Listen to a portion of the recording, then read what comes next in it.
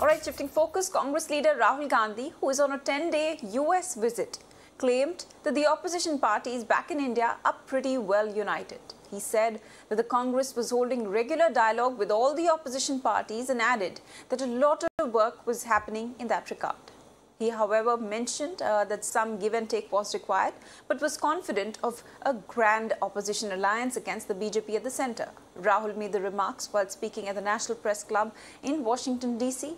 Now, earlier at his Stanford address, Rahul Gandhi claimed that the entire opposition is struggling in India to fight the democratic fight.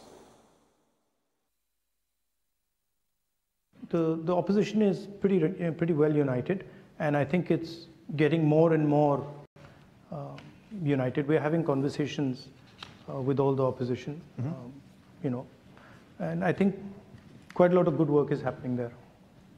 Okay. Yeah. It's a complicated discussion because there are spaces where we are competing also with the opposition. So it's a little bit of give and take is required, but I'm confident that will happen.